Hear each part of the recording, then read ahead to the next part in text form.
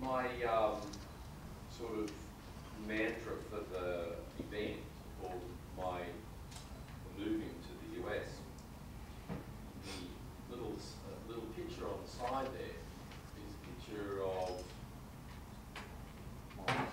It's the audience participation section. Mars. Yeah, Mars, that's right, very good. It's a picture of Mars. I've always been fascinated by that kind of stuff. I think it's the pictures on the Mars website are just fantastic. And whether you're in that sort of group of people here who think this is actually a picture of Arizona at dusk, and your government sort of mocking the whole thing up somewhere in the desert, or whether you think there's I'm inclined to think there's a probe up there on Mars. What never ceases to amaze me about the primary headache disorders is we seem to be able to put a little, quite a sophisticated probe on Mars, land it exactly right, don't have it crash at all, take pictures like that, and people with headache disorders like cluster headache that continue to suffer on the Earth. I think it's completely unconscionable that we would have this sort of technology and not apply it to ourselves, to human problems. So the other thing for me in the picture, what I see dirt of course, but what I see is the possibility of doing stuff.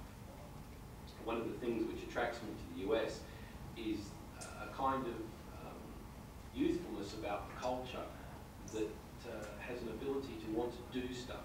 You would never convince the Europeans to go to Mars. Well, you could, but there'd be such a committee and discussion. I mean, just go on forever. You guys can go to Mars. So I join your youthful enthusiasm, not in youth, but enthusiasm. That's possible to do stuff. And I think that one could do stuff in headache if we put our heads to it. So, next slide. Let's see what we might want to do. We've come a long way in 20 years, I think, in the cluster headache business. It used to be that, I hate standing behind this thing. It used to be that, probably you'll hear me anyway, because I'm not loud enough voice. It used to be that,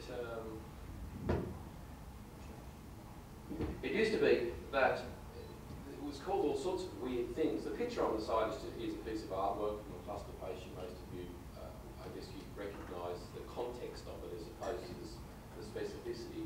And it's been called all sorts of funny names. I know many of you, probably almost everyone, doesn't actually like the term cluster headache. These were the terms that were used before. Some of them, I mean, it is a bit easier at least than some of those terms. Let's try to explain to an insurance company the second last bullet point. Spend all your time just spelling it. One of the English are famous for understatement, and one of the greats of the mid-20th century English neurology was Charles Simons, who didn't call cluster headache. He didn't call it migrainous neuralgia. I think it's because he didn't get on with the guy who named it migrainous neuralgia, who was another English chap. So he just called it a particular variety of headache. Very helpful. How imaginative. Yeah, exactly. What a chap. He introduced the use actually of ergotamine, or ergotamine for the treatment. Interesting guy. So in 1988, the things got codified in this IHS system. I think that was probably a useful development because what it's done, and it's subtle but it's important, is it's given a way to deal with governments and payers by classification. And when you get ICD-10, which has cluster headache specifically as a diagnostic entity, the World Health Organisation's accepted that, it will mean there's a box that people can tick. And administrative people, if they love nothing else, they love boxes that they tick. Next slide. It's quite a lot to say, isn't it, that up till about the mid-1990s actually, the disorder was thought of as being, the typical thing that said that it was a disorder of men, which of course disenfranchises some of you somewhat. A disorder of obsessive they said that people had faces like lions, which I suppose is a bit unshaven. And all that sort of crazy stuff, it was there was some way you could look at a person and stamp their head. And apart from the rather prominent cigarette butts out the back there aren't any other things which mark the cluster headache gathering that in my experience. Exception to the fellowship. I'm going to talk about these things. I say some clinical things, I say some research things, say some things about current treatments and some things about the future. Next slide. So this was the definition system. It changed in, we changed it in 2004 to add that thing I've underlined. This is the system that the International Headache Society uses, and I say ICD-10 will take this system up. It covers, in my experience, it covers 99 out of 100 of you. Actually, pretty much covers 100. It's very close, particularly when we added the sense of restlessness and agitation, which was not in the original definition, but it's been good for teaching. And one of the other things that are useful for this definition system is a way to teach students. You can't teach the old guys new tricks, you've got to drag them. But students are very malleable when you start to show them a disorder, particularly if they can get a good grip on it. Their attitude is vastly different. And it's students where the future is, and this definition system is used for that. I'm going to come back to this sense of agitation and restlessness, because there's actually some good biology around what's going on during that.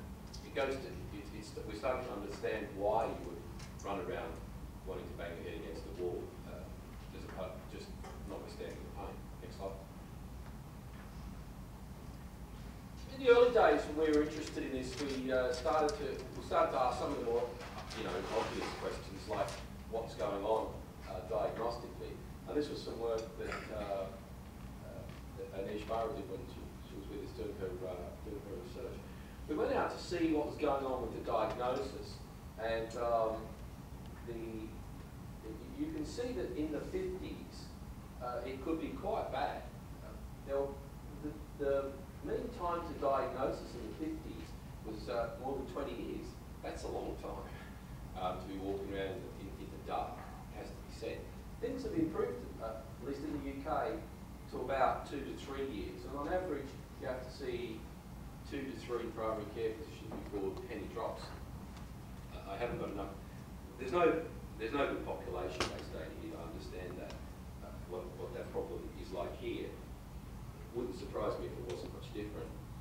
It's a dreadful thing, of course, because if you wander around for years without a diagnosis, you're never going to get any sort of management strategy. The funny thing about medicine, of course, is the little symbol there, the drawing of the person pulling their hair out. Doctors think that's them, which is so dumb. Problem, it's not our problem. That's a drawing, obviously, of someone with cluster headache. All too often, the medical people think it's a problem if they can't make a diagnosis. Actually, it's the patient's problem. It's our challenge. I like to refocus my colleagues on the challenge and opportunity as opposed to the frustration. Make them remember that you're the people pulling your hair out, not them.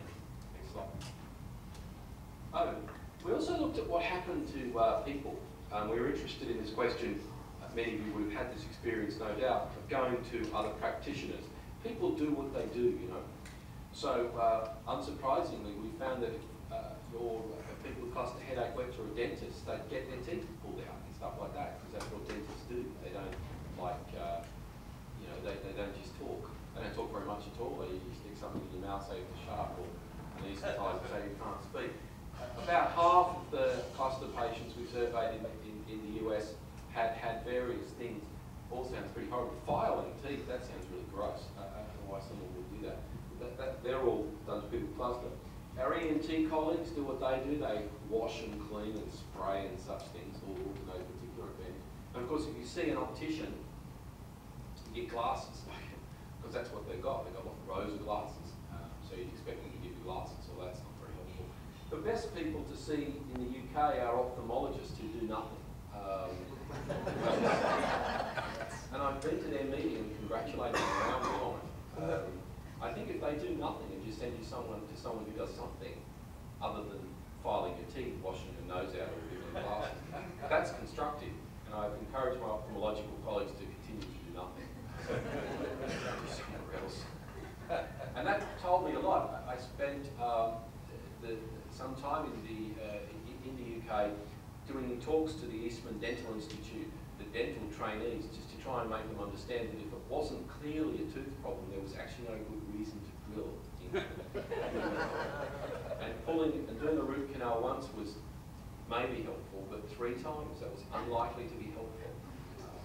There's nothing like seeing someone with cluster hair who's got a nerve just root problem as well. So, next slide.